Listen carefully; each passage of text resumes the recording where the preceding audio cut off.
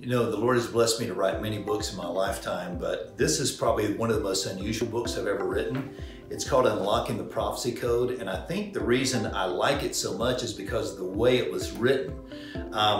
This book was revealed to me. Now, some books I get inspired, I write, I outline it. This is not how this one came.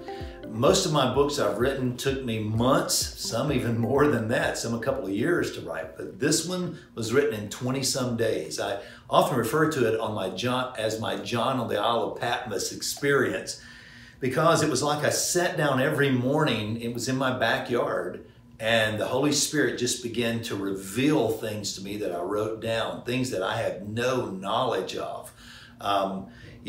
Some of it, I had to even check the facts medically. I'll tell you about that one. I wrote about it here in this book.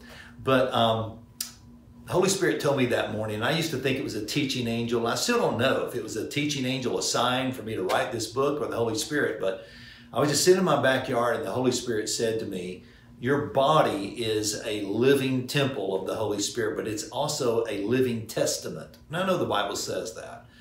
And so I thought, okay, I get that. Our body's a living testament. It's like a Bible. And he said, no, the way you're designed is a living testament. So this is what the Holy Spirit showed me that I had to reveal. I had to look up and verify medically. He said, when you're born, you have 33 vertebrae. That's the 33 years that Jesus lived on this earth. It's a timeline. Coming out of your right side, you have 12 ribs. Coming out of your left side, you have 12 ribs.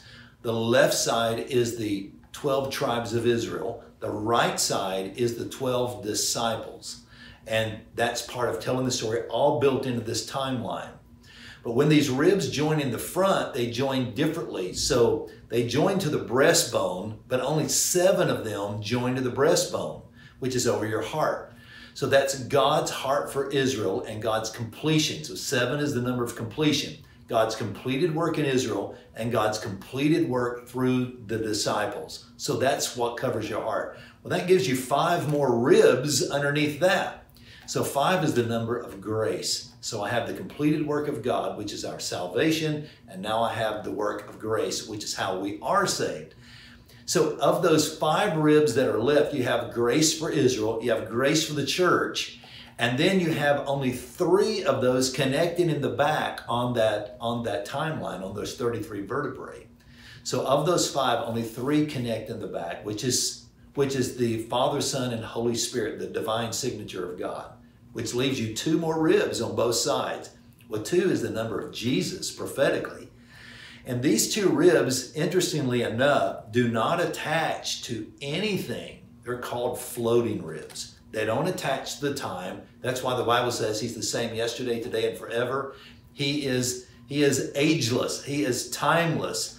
And so those ribs representing Jesus are not attached to anything. So those 2 ribs on the left are the Messiah that the Jewish people are looking for. And those 2 ribs on the right are the Savior of the church that we call Messiah and we know is our Messiah. So I found that so interesting. This book is filled with things just like that, where God showed me to take the 2 codes that he gave us, the interpretation of the parable of the wheat and the tare and the interpretation of the parable of the sower, and to use those codes to unlock all the other mysteries of the Bible. So Unlocking the Prophecy Code, for that reason, is one of my favorite books.